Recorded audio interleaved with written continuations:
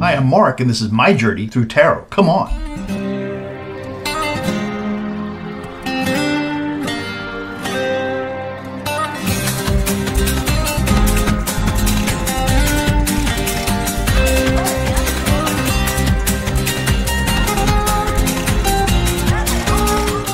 So finally today we're going to talk about Harry, Meghan, Catherine, and Beatrice. We're going to get caught up on all of them, see what's going on in their lives. So finally, I've had a couple days delay. You may even hear a little bit of congestion still in my, I'm a little nasally, but I'm back. So we'll get this reading done, and I want to thank you so much, and I hope you like the video. If you like the video, please do like the video, and if you haven't subscribed, please subscribe. And thank you very much for watching. Yes, so we want to get busy with this video. I'll tell you what happened, actually, how I got sick. And by the way, I'll talk more about these cards at the end of the video. But how I got sick is a friend, everyone knows I've moved to Florida, Clearwater, Florida. And I have a friend who's living near-ish Orlando in Apopka and decided to visit. And so we went over to have dinner and a walk around at the Hard Rock Casino Seminole, which is Indian. And for those of you who are not American, the Indian casinos are casinos on land that belongs to and can be developed by the native Indians who have sovereign rights over these parcels of land. So there's no gambling in Florida except at this casino, this Indian casino. Yes, and it's the Hard Rock, so it's a nice venture for them to get into. So anyway, friend wanted to visit there, so we drove over to meet said friend for dinner at Hard Rock Cafe. And I don't include videos of my personal life because you know what, it's my personal life. And then walking around the casino, although they did have 2 rooms that were smoke-free, and when I say rooms, I mean immense rooms, 2 rooms that were smoke-free, you have to walk through these smoke-filled casinos to get to the ones that are smoke-free.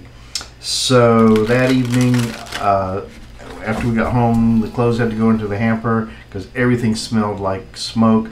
Had to have a shower because your hair, your skin was all smoke smelled. And the next day, I noticed I had a raspy little bit of a voice and a tickle in my throat, and I thought, well, it's all that smoke. And sure enough, I actually got I guess you could call it a summer cold. Is it too late to say it's a summer cold? And it became a full-on snotty nose, red eye thing, and I was a little worried about it. But at 4 o'clock yesterday exactly, all the symptoms went away. I mean, it was that noticeable. I was sitting in a chair watching television, and it was almost exactly 4 o'clock, and I realized, oh, this cold is finished. And it was. And so I don't just have this little, whatever's remnant here, a little congestion, but it's on the way out. So that's what happened to me. Thank you for being patient and waiting for me. Now, who we're going to read about today is Harry and Meghan. I want to know about their new ventures.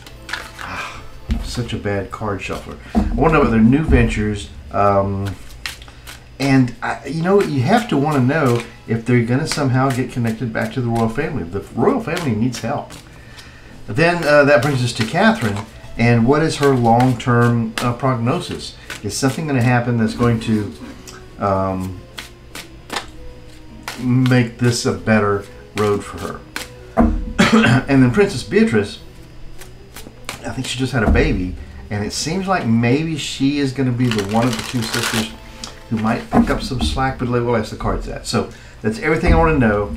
But before we do any of that, we're going to take just a moment. Oh, that was terrible. Let's try that one more time. We're going to take just a moment, best we can do, for meditation.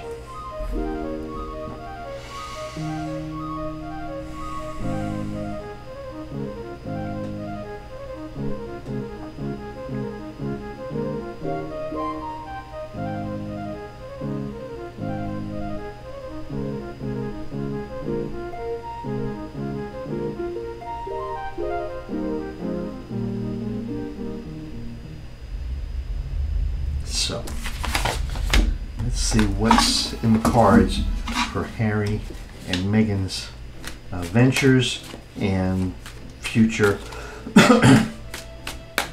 with the royals. I'm going to do, I think, a full Celtic cross. And if my voice starts to go, I've got a glass of water here,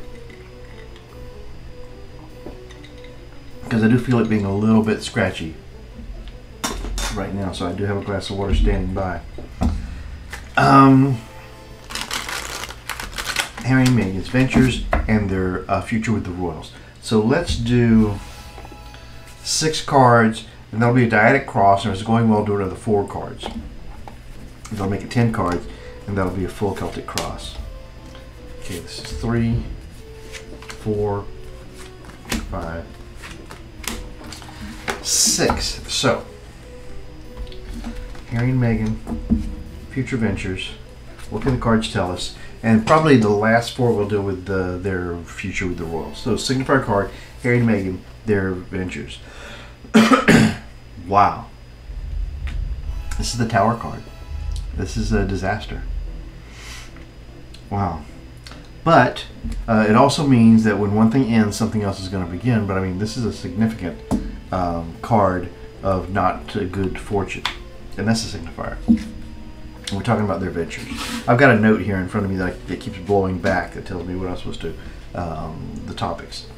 Then, well, this is very interesting because just like I said, so this is the World card. And so when we have a Tower card as the signifier, but then we have challenging it is new starts, that's interesting. So this makes sense. Their ventures are going to be, there's going to be a lot of disappointment there. And it's challenged by the fact that they're trying to get a new start, trying to get a new start. But these cards also represent the end of something definitely and the beginning of something else definitely. So it talks about the difficulty and predicts a little bit about what's going to happen. So something is going to come along. The basis of all of that, what was right here, is that, and this jumps right into the royal prediction because this is Pentacles. I guess this is going to be the Knight of Pentacles. Typically, there's a horse that represents the knights. But let me flip through these cards quickly to see how knights are represented. No, this is a page. Okay, so this is a page. So the Page of Pentacles is then telling us that the basis of all of that is that they've lost their gravitas as far as their royal attraction to the world. That's waning. It's down to the value of a page, not a knight, not a queen, not a king, a page. But they still have it. They've got something to deal with.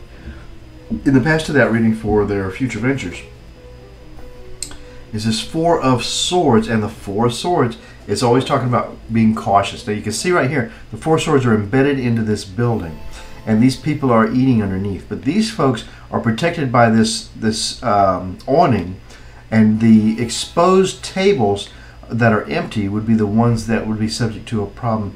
So as long as they are aware of the dangers and don't venture out without caution, that's going to be, but that's in the past. That's in the past. So okay, so perhaps they've navigated through that, or that's what's taken them up to this point. In the sky of this, then we get the also 4, but this is the 4 of Pentacles. And the 4 of Pentacles is being offered something you don't really want. If we look deeper into this card, we see that this old man is almost in a ballet studio, and there's ribbons on the wall. And so this is some sort of value. This is something that this person doesn't want.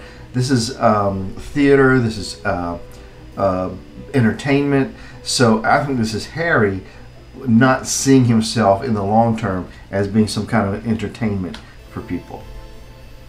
And then the likely outcome of this, which is about their ventures, is this 9 of Wands. And so the 9 of Wands is really in battle. Wands are actions, plans, forward movement, and it's just a hard slog for Harry to adjust to this new kind of life, where if he's going to be of value in the Western world outside of England, it's going to have some entertainment value for us. Now, let's talk about back to the royals. Them getting back. What is their value to the royals? Is there a path back to the royals? Do they want to go back to doing something royal? What is up for them in 4 cards in that regard? So the very signifier of that question, the very self of that question, we do get a knight of actions, plans, forward movement. Okay, so this tells me that, you know, like the knave has so little value in the royal scheme of things, the knight is going to fight for his action, for his plan, for his royal remit. This is Harry. He's not giving up the fight. In the environment of what? As far as being part of the royals again. In the environment, a new journey. This will be a whole new iteration of Harry. So it's beginning a new journey. This fool is walking on a wall. He can fall either way. He can fall off the cliff or the side of the protective wall, or he can fall into a bed of flowers, sunflowers as a matter of fact.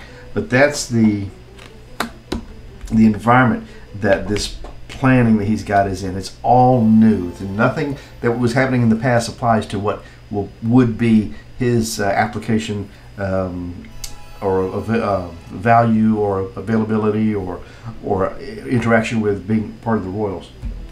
The hopes and the fears for that, well, this is exactly right. This is the 5 of Pentacles.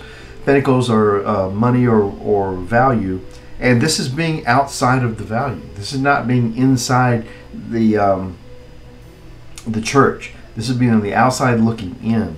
So that's the hopes and the fears, that he can be part of the inner crowd and not included. And typically this card is displayed as someone on the outside, as a matter of fact, looking in through the window of the church.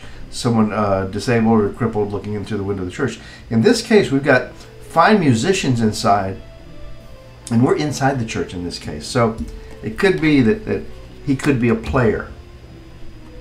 Well, that's the hopes and the fears anyway. But then the final outcome for that, for Harry, is the 2 of Swords making a choice. Swords of truth, justice, rules, and law.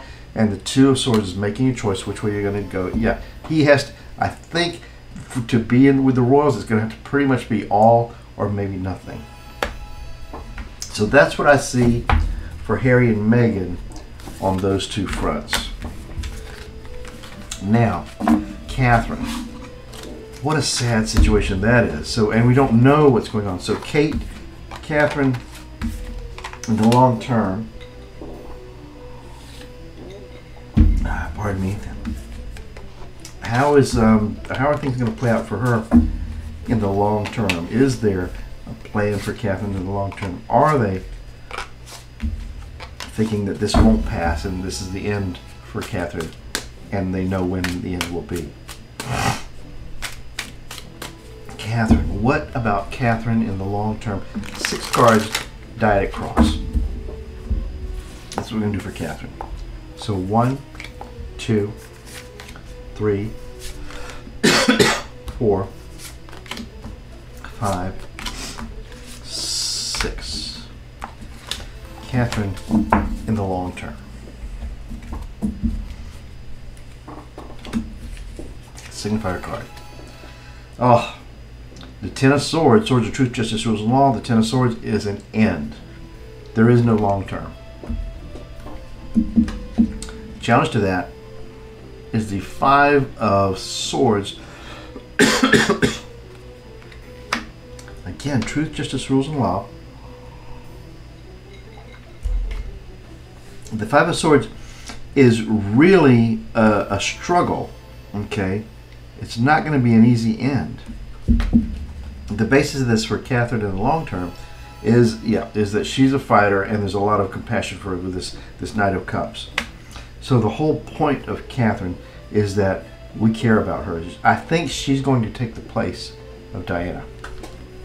And the past of this is her strength. So her strength is what's gotten her to this point, but it's in the past. And in the sky, this reading for Catherine in the long term is this 9 of Pentacles.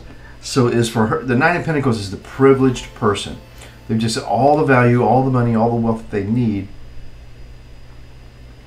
And so this shows this person interesting enough, with kind of short cropped hair, or maybe in a ponytail right here, but with a like a hank of hair, it looks like, to be added on right here. Wow, is it Cancer? That's what's in the sky of this.